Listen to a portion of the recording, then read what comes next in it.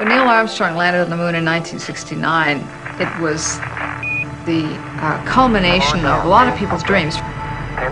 For me, it was another step that we were taking. That's one small step for man.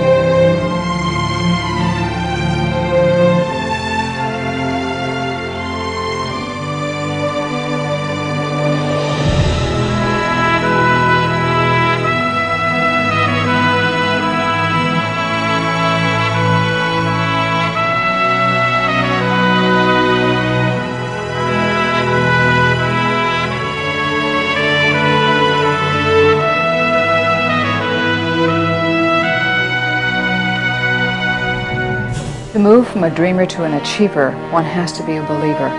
One has to believe in oneself and have a sense of self-worth and also a sense of where we are.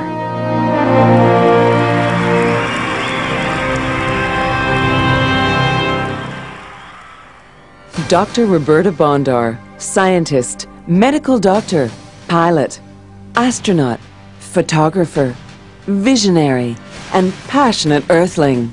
Dr. Bondar. Space travel has taught me that change is inevitable, change is constant, and change is something that we have to understand is a very positive force. And to become everything you can possibly be, you need growth, change, and challenge. And you do that by having the right perspective.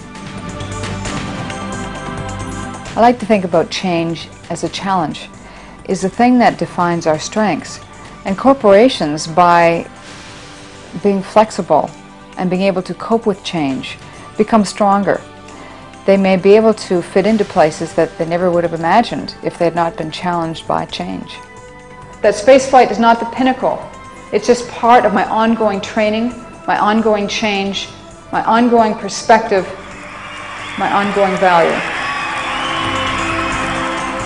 Very few people are visionary enough to realize that life will go on beyond our lives. Businesses are bigger than today, and we have to have a corporate ethic beyond our own lives. It's very important in any venture to know when to lead and when to follow. It's also very important to have a shared vision so that it can help you achieve. You have to be able to have commitment to that vision, and you have to be able to have people around you who share that same vision.